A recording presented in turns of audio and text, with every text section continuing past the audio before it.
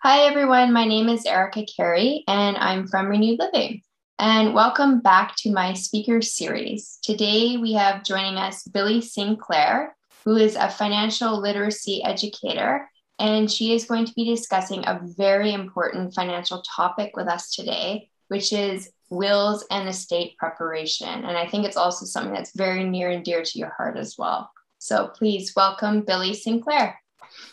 Thank you so much, Erica. I appreciate you very much. And I appreciate that we really are committed to some very similar things to help people live their lives better and with more resources. So just as a brief introduction, I have been in the financial industry in one way or another for many years, a few decades.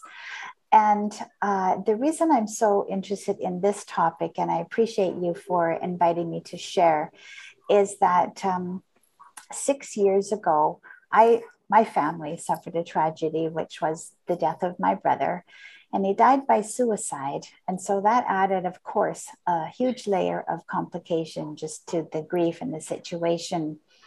He died without a will, but it didn't seem to be a problem at the time because he had no property, he had no car, he had no money in the bank. And in fact, he was on short-term leave from his employment. So, it just sometimes we think people that have a lot of money need wills. And sometimes we forget that people that have very small amount of resources also need wills. Mm-hmm. So what ended up happening was that after he passed and I let the CRA know that he had died, they asked me to catch up 5 years of his tax returns. And when I did that, they gave him a $6,000 refund. And of course, that check came payable to me. He had no children. Our mother died before him. Our other brother died before her. So it was just me. And this $6,000 came payable to his estate. And when I took the money to the bank, they said, well, if he died without a will, there's nothing we can do about it. We'll deposit the check for you as a courtesy, but you can't have this money and you best go see a lawyer. So wow. To cut a long story short, that lawyer wanted a $5,000 retainer and wanted to charge me $300 an hour. So I began looking for other resources. And so the resource I'm going to share with you today helped me solve that problem. I had quite a steep learning curve when it came to wills and estates. But it's, just part of my nature. And because it's a very important tool in our financial toolkit, I decided to start educating people on the importance of wills and estates and tools that I found to make it easy. Awesome. Thank you. Thanks for being here. Thanks for having me. So I'll go ahead and start sharing my screen, and then we'll have a short PowerPoint presentation. And if you have questions along the way, I'm sure you'll have great questions that your readers or your viewers will also have. And so maybe what we'll do is we'll do a bit of a Q&A at the end. Sounds good. In case I leave anything out. Okay, wonderful. That's not the screen I want. There we go. That's the screen I want. And can you see everything okay, Erica? Yep, looks good to me. Wonderful. So this slide presentation has actually been put together by myself and some of my colleagues. We're known as Ladies of Justice, and we're part of an organization called Legal Shield, and very committed to affordable access to legal advice. So a fact of the matter is that only about 49% of Canadians do have their will done. For a lot of people, they know it's important and it's on their list of things to do, but it's also sometimes quite cost prohibitive. So when I got my first will done, I actually paid $800 to do that. And a lot of people just don't have $800 that they feel like it now is the right time to put it into their budget. So that's one of the many reasons that people in Canada don't have a will, is because of the cost. Also, we have some perceptions around this whole topic, which we can't not discuss. I don't need it if I want everything to go to my kids. That's an unfortunate thing that a lot of people believe. I've had even someone say to me, well, if something happens to me, won't my condo go to my parents? And the answer is no, it won't. So nothing goes to anyone. unless we say so. Some people say, I don't have anything. Well, of course, that was my brother's situation. And it did seem like, although he had a cute little apartment in Gastown, lots of nice possessions, he didn't think he had anything. And most people that have a small amount are actually in a more difficult position because of the cost of the family gaining access to that small amount. It ends up being just a very hard decision as to how far you're willing to go, or are we just going to let this money sit with the bank indefinitely? Some people do think it's too expensive and that it takes too long. Well, it can be expensive. And that's why I'm excited to share resources that are affordable. Coming from a background in financial literacy, I am not about wasting money. I'm about using money very, very wisely. And so to find tools that make that possible for my friends, family, business associates, and colleagues, it's just very, very important. And then some people might say it takes too long. Well, it takes as long as it takes. And it taking too long is just not a valid excuse. It's not easy decisions that we're making. Where are our possessions going to go? What is our division of assets? Who's going to look after our pets, our children? Who's going to take care of making sure that all these things are done according to our desires? It's not an easy decision. And it doesn't have to take too long, but we are the ones that have to kind of, put that commitment into the picture to answer the questions that we need to answer. So the good news is that actually Legal Shield makes it very, very easy and affordable. So I do want to talk about this tool that I found. Legal Shield is a network of law firms around North America, and we offer a subscription. And along with that subscription, which is a small monthly fee for a family, it's $24.95. Will preparation is part of that package. So we just want to show you that there are happy people that have used our service. We have millions of members, a couple of interesting testimonials. I won't read them. I know how slides go. People are already reading them. So that's just a way of showing people that, these are real people that use this service to get their wills done. Oops. There we go. The first step, of course, is to get what we call the will questionnaire. Now, the will questionnaire can be found on the Legal Shield app, but not everyone likes to use apps for everything.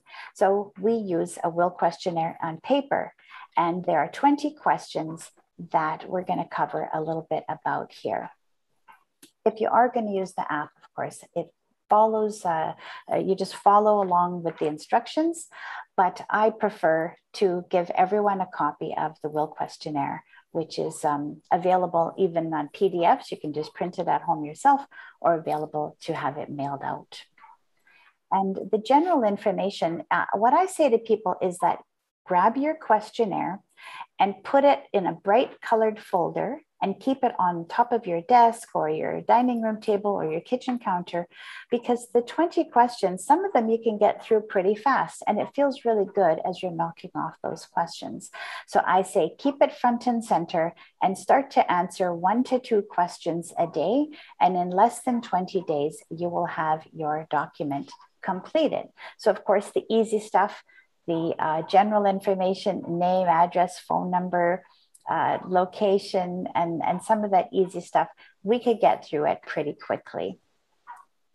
And then we're going to move into a little bit more information about our partner, our spouse, a little bit of information if you've had marriages and divorces. So it is important to mention in your will if you've had a divorce or more than one divorce. I actually had 2 by the time I wrote my final will.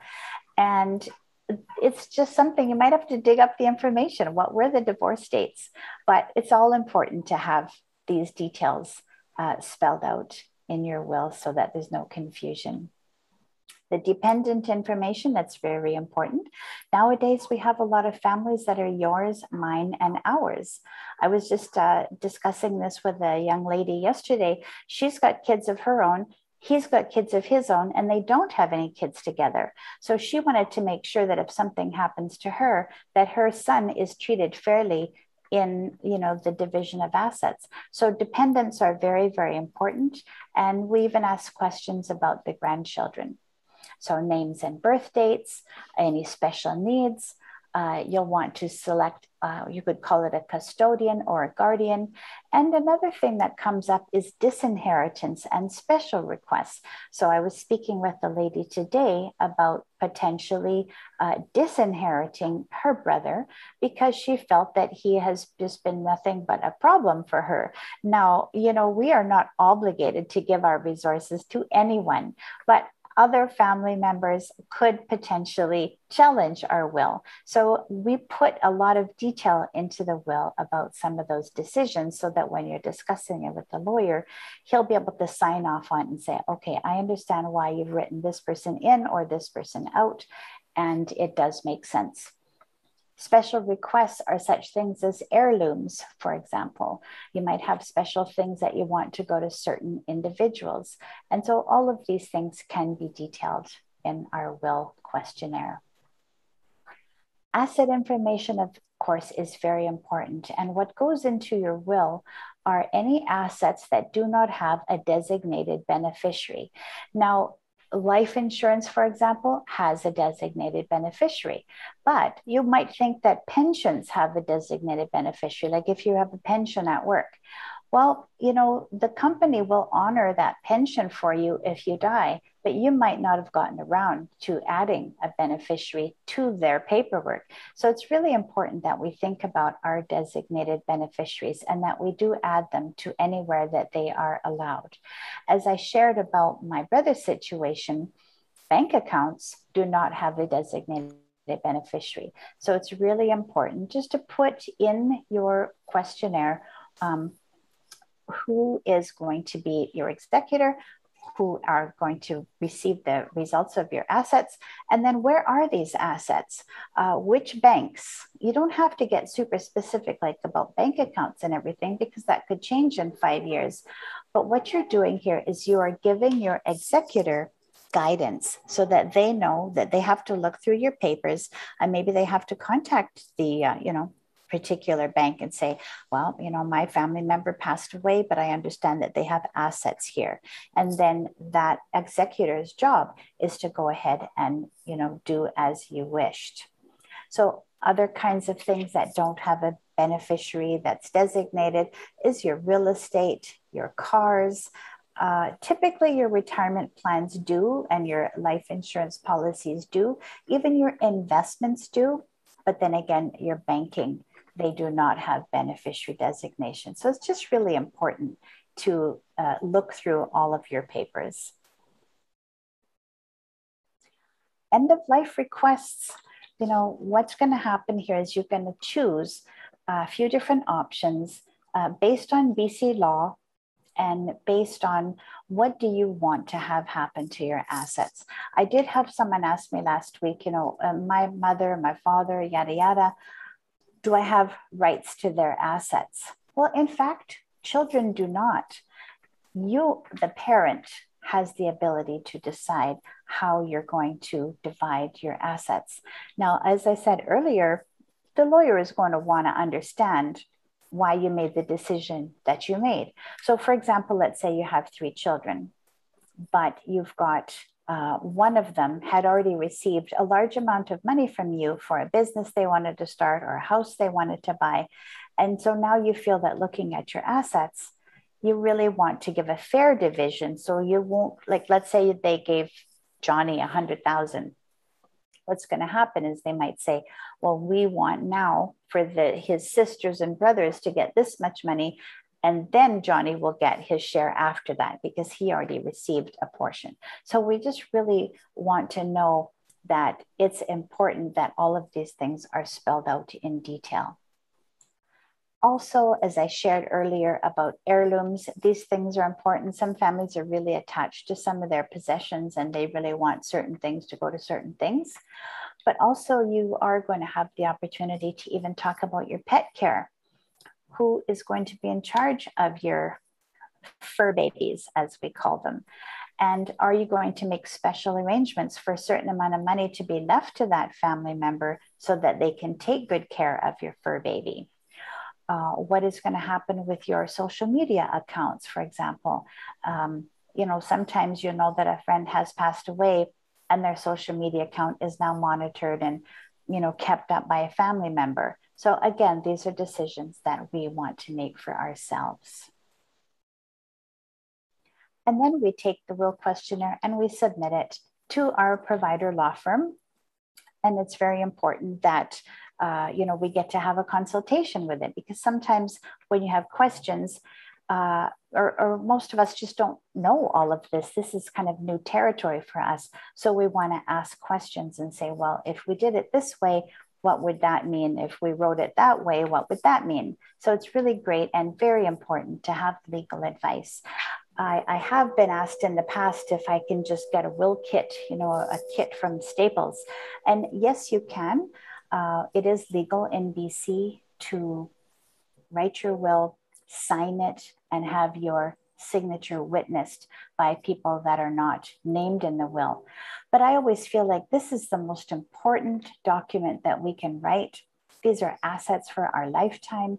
These might be our children, our grandchildren. They're the most important people to us. So we don't want to take a chance and not write things properly. So that's why we're going to take advantage of legal advice when we can have it in an affordable way. Alrighty, so that was basically our demo there. So you could see that I think I am at this end of my slides. Yep. So you could see all the details, and I will stop sharing now. Thank you. And I'm back. Hi, thanks. That was really, really informative. Because there's things that you don't think of, like pet care. And, and that's something that's really important, especially to those, because there's a lot of people in my life too, that don't have children, but they have pets and those are their babies. And, it's important who's going to take care of them. And maybe if they have a health issue or they need to take ongoing medication or whatever, you need to, think about that and prepare for that and who can take that on, just like when you're thinking about your children. So. Right. And, sometimes when everything's going fine, someone will agree to that. And then if something happens, they have the right to change their mind. Yeah. So we do have things, provisions for having like a secondary person named. This is true for the executor, for the guardian, and also for your fur babies. So if the person that you originally named either can't or won't undertake that task, then of course you've named a secondary person. And it doesn't mean that your family wasn't nice. What if they moved into an apartment and they can't take pets? Like nobody says, well, I'm not going to move into this apartment just in case my brother passes away and then I got to look after his dog. I hope not. So we don't plan our lives like that. So sometimes it's not that they're not being nice. It's just that their circumstances changed. And so we need to really think about, who would be our alternates. Absolutely. And when my husband did our will, what prompted us to do it, I guess, was when we had our first child. And because we were both, we were in our late 20s and we thought, we don't have a will and we own property, we have some assets, and now we have a child. So we really should do something about this. And so, in the will, amongst all the other stuff we did, we added, who would be their guardians if something were to happen to both of us at the same time. And then we also added a secondary person just in case, because the people we chose, like our first choice was my sister and brother-in-law, and they're a lot older than me. And, things change. They may not want to take on two little boys and, anything can happen. And so it's good to have that backup and just remember those kinds of things with anything in there, really, just to have a secondary person. So, yeah. Another question that people often ask me is, can I just write my will once and then just like file it and forget about it? So you brought up such a good point there, Erica, is that first you had this one child and you were thinking about your will, and now you had a second child, and you certainly then want to update your will. And even though our addresses change and our phone numbers change and even our bank accounts and our assets change, what you're really doing is guiding the executor. The executor has all the hard work, and sometimes people just, again, they don't want to spend the money, so they don't want to change their will. But it is, again, a benefit of Legal Shield. As you've got your plan going, you can continue to upgrade your will at least once a year to just check and make sure that everything is still accurate. You might have had deaths in the family, you might have had births in the family. And actually, one of my clients did pass away. Unfortunately, she passed away at home unexpectedly. She had an accident in her apartment, and she wasn't found until the landlord realized that she hadn't paid her rent. So she went in to check on her. And she did have a will, but her first executor was actually her brother, and her brother had passed away before her. And so those are things, when he passed away, she knew she should rewrite her will. Yeah, because there's no backup executor. She actually did have a backup executor. Good, yeah. And the good thing was that I knew him, and I didn't know her brother, but I knew him because lots of times when people are doing their wills, they discuss these things with me. It's not obligatory or anything like that, but it just happens sometimes. And so I was able to reach out to her executor, her secondary, and we were able to discuss how he was going to, sort of let the courts know that the first executor had predeceased our friend, and that he was the one that was in line to take over and help make those take the actions that she had wanted taken. So that's important, to rewrite our wills, to keep them reasonably up to date. I also had a situation where the executor that I had named in my will, so I have 3 children, but I figured if something happened to me, they would be so devastated that they just might not be up for the task of, all the executor stuff. And so I had named a girlfriend. And she advised me a couple of years later that she and her boyfriend were going off the grid, she said, and they were going to live somewhere. And she was going to leave her job at the city of Vancouver. And I was like, oh dear, if anything happens to me, what if nobody can find you? Yeah. So, people change their minds. Absolutely. And so I had to go back to the law firm, and I had to talk to my children. And I did end up naming one of my children as the executor. And she's going to, be not necessarily in partnership with her siblings, because one of her sisters lives in China. So there's another complication for families, that families can be all over. Mm-hmm. And so you don't want to give them the task of making the decisions jointly if they're not, A, they don't get along. That would be unpleasant. Yeah. And B, if they're just, the different parts of the world and hard to communicate. So, when you're thinking about who should be your executor, obviously someone that's reasonably able to take on the tasks, and then someone that's here in BC is ideal. Oh, for sure. Yeah. And maybe I'll just tell you one more story. Okay, yeah, I love your stories.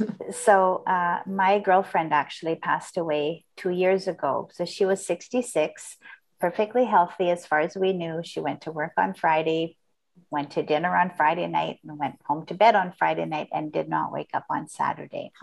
So it was very shocking to all of us. One of our other girlfriends went and checked on her and found, that she had passed in her sleep.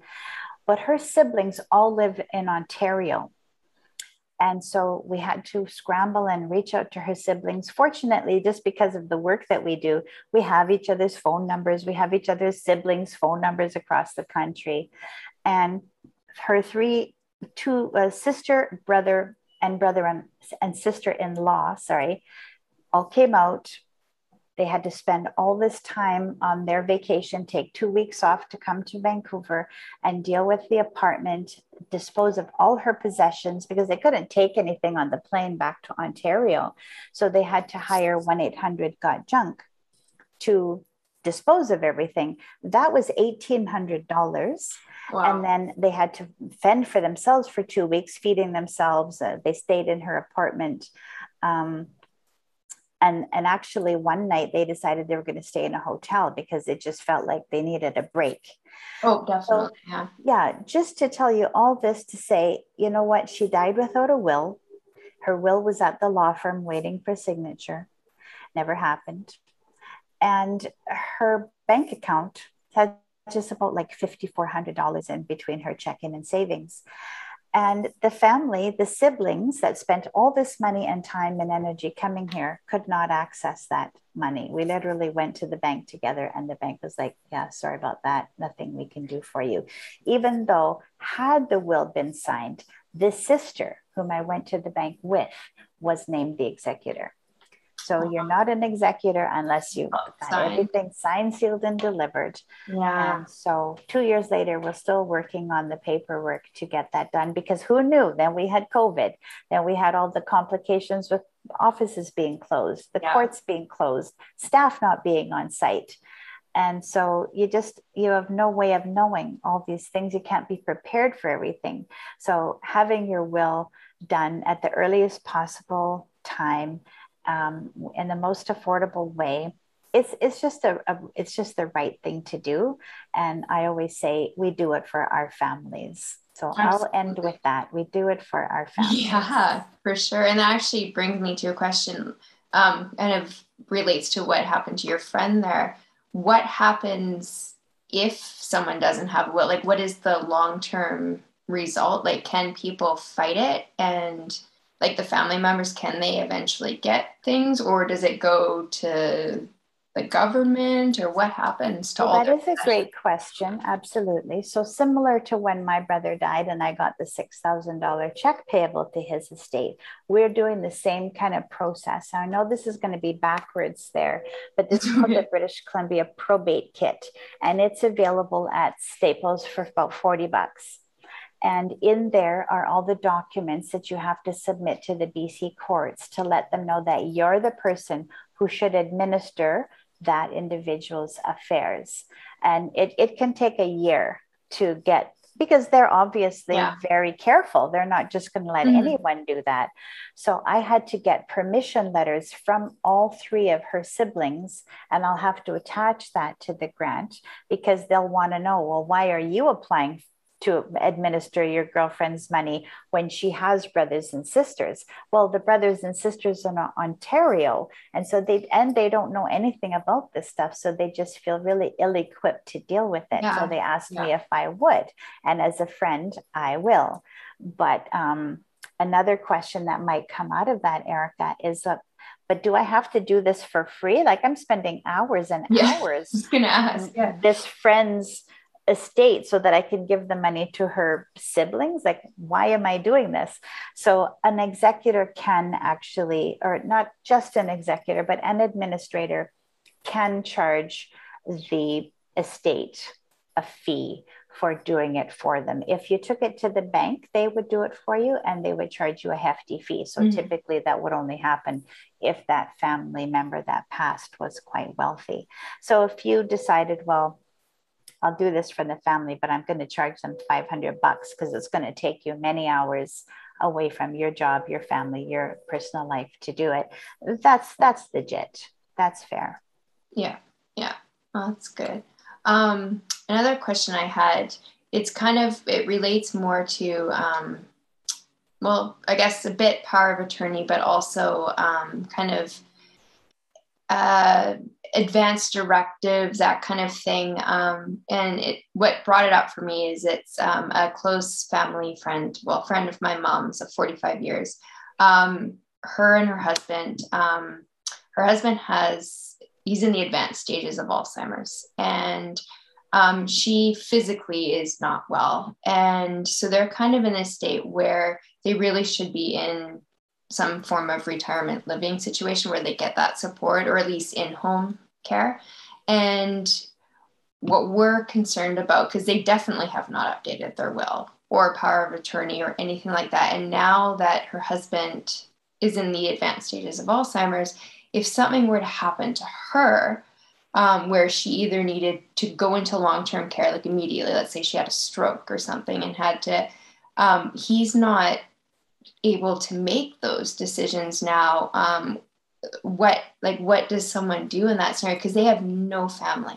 All they have is my mom, basically. And so she's been really trying to work on her on that, but it's a touchy subject and it's hard, right? So I don't know if you have any answers for that. But well, one of the things that we didn't talk about as to why people don't do this is because it's a touchy subject. Yep. Nobody wants to think about their passing. And even if you're not healthy, you still want to live 10 more years or 20 more years or whatever. We just don't want to be thinking about passing. So it is very, very difficult. And when there are no family members who would step up and take on that responsibility, you might have heard of the public guardian and trust. And so actually that's who the hospital would end up getting engaged in the situation. And thank you for bringing up the topic of the powers of attorney, because those are included in our will kit. And so the powers of attorney can be as or more important than the will, because sometimes, you're in a car accident and you don't die, but you're laid up for quite a while. So who's going to make your medical decisions or your financial decisions while you're in a coma for a couple of weeks? Yeah. Who's going to make sure that your bills get paid? Who has access to the keys to your apartment because you were out and now you've got a dog and a cat that now needs to be taken care of, never mind children. Yeah. So the powers of attorney are extremely important. So the healthcare, as you mentioned, the healthcare directive will guide the doctors as to make your decisions health-wise. But then you need the financial power of attorney because, again, if you're just going to be sick for a few months, you'll want to have, the financial things taken care of. You don't want to come home and have your power turned off and your internet gone and things like that, and they haven't heard from you and they don't know why they haven't heard from you. And that also messes with your credit score, because now these bills that you've been paying regularly, now they're no longer reporting R1. Now they're going to report R2, R3, R4, R5, because unfortunately you're not there to take care of it. And sometimes you made a good point that they're both not in a condition to take care of things. So if something happens to her, he can't speak for her. No, because they won't allow it. No, right? It's very scary. So yeah, it's very important when there is no family. And I do want to mention one other thing. Sometimes there is family, but there's conflict in the family. So I had another situation where the gentleman ended up going in for heart surgery, just completely sudden, no warning whatsoever. He lived with his girlfriend, but he had 2 grown-up daughters. And so for no particular reason, the grown-up daughter called his boss and said, "I'll pick up my dad's last paycheck." And maybe that was just by habit, because you're thinking, that's my dad, I better help him take care of his finances, but forgetting that he has a woman that he lives with. And so she was kind of more the person who should have reached out to the boss. So she did reach out to the boss to ask about the last paycheck. And then the boss felt like, well, now I don't know who to give it to, because now there's a conflict in the family. Nobody actually has the rights to it because there's no power of attorney.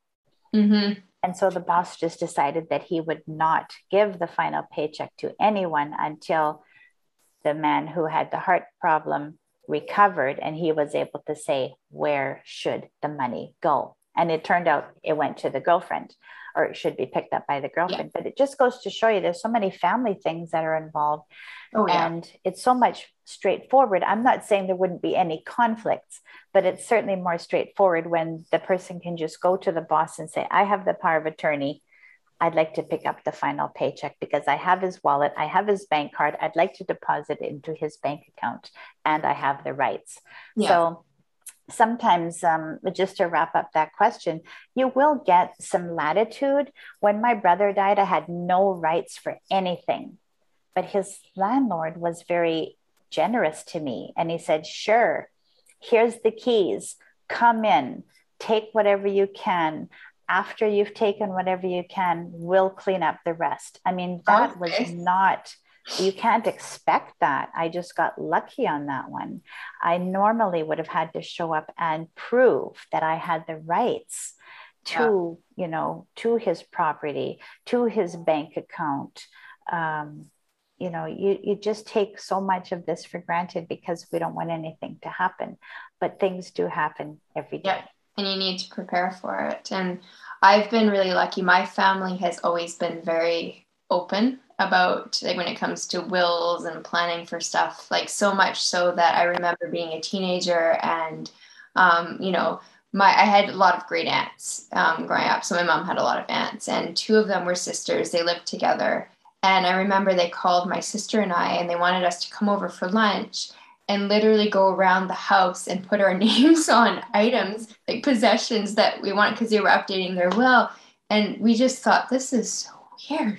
It didn't feel right, but it was so smart, like, because they were preparing it. They were updating their will. So on top of like the financial aspects, there was certain, possessions that they wanted to remain in the family, and they wanted to make sure that it went to the right people. And so they wrote it in while we were there. And my mom is now starting to do stuff like that. And so we've always openly discussed it. And I think it's a really good thing, a good conversation to have. It's hard. It can be very uncomfortable, but it is so important. I have, and people think, like, oh, I'm too young. I don't need to worry about that until I'm old. But then it's too late. And something can still happen when you're young. I have a good friend of mine. She has a son who's best friends with my son. And I don't know how the topic came up, but we were talking about wills the other day. And I asked her, I said, do you have a will? And she said, no, should I? And I'm thinking, you have a son. Yes. Where's all your stuff going to go? Who's going to look after your son? Like all of this stuff, right? So yeah, it's just funny. People just think, no, that's something you do when you're older, but you should, the sooner the better, I think. So yeah. Well, I could certainly keep you all day with stories because I've got a pile of them, and maybe someday I'll tell you some more of them, or we'll have a follow-up. Yes, I'd love in the to hear series. Yeah. Because you're absolutely right. I mean, even just on the construction, I'm looking at a construction site from my window. There's 100 young men down there. Oh, there's 100 men of all ages, I guess. Anything could happen. We've seen accidents where the crane falls apart in Kelowna, and then there's deaths, and nobody thinks about not coming home from work tonight, but it absolutely could happen. And having a will is just a little bit of adulting. No offense to your lady friend who said, should I? Should I? Yes, you should. Yes, you should. Yeah. And even if you have adult children that live at home still, they should have one too, because like I said, if there's $900 or $3,900 in the bank when you pass away, nobody is getting that money. It's going to sit there. And the bank, actually, I checked on my girlfriend's bank account the other day, and it's gone down by $1,000. And I said to the bank, why? There should be no fees on this account. The person passed away 2 years ago. And they're like, yeah, we can't tell you. Oh, no. Yeah. Come back when you have the grant of administration, and we'll tell you where the money's going. So if it takes me another year, maybe another $500 is going to be gone from the bank account. Then I'm going to have to fight to get it back. Yeah. Yeah, it's tough. Yeah. So very, very get your wills done. Get your wills done. Maybe you'll introduce me to your friend there and I can help her. Absolutely. Yeah. Well, thank you so much for joining me and being part of my speaker series. I really appreciate it and all the information that you've provided. Thank you. You're most welcome. It's my pleasure. I'm looking forward to lots of people getting educated and taking action. Really, really important. And thank you for the opportunity, Erica. You're welcome. Bye-bye.